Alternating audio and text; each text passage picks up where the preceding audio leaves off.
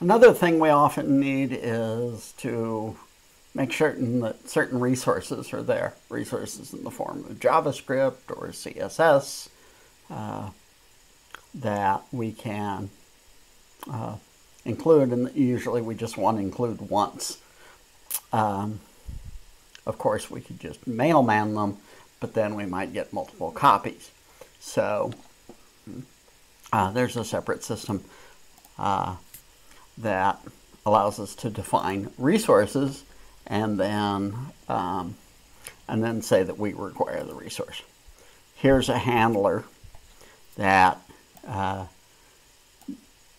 needs the special style.css, and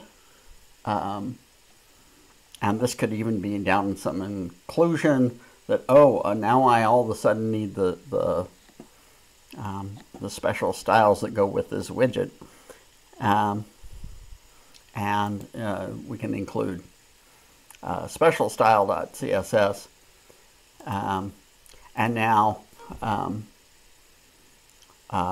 that will be served from files. Well, that would be fine, except we know that special styles.css requires another file called gradstyle.css.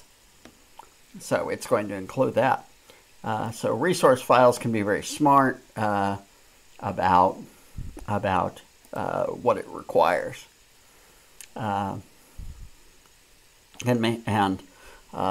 This could be transitive. You could furthermore, it knows at least about CSS and JavaScript. So if you say you're going to require this, it's going to put the appropriate meta relation equals style sheet meta tag in the head. So that neatly patches up things.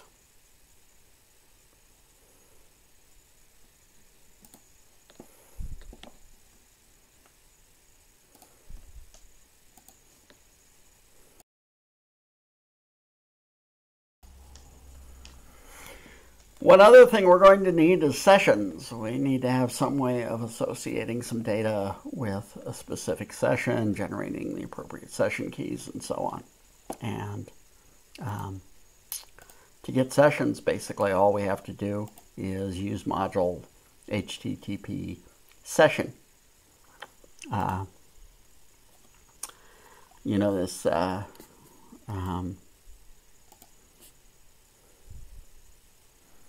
and here I have a handler called affirming, and the game here is that we're going to give the person an affirming name, and then we'll remember and always call them by that.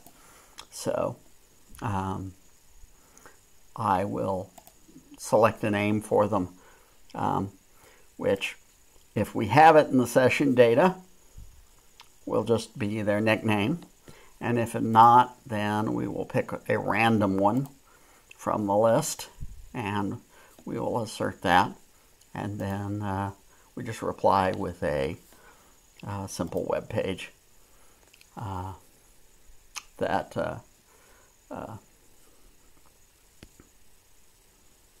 includes the name. But if you repeatedly reload this page, then you will always see the same name. I hope you found this little series of videos useful, and love to see what you make in Sweet Prolog's web framework. Bye-bye.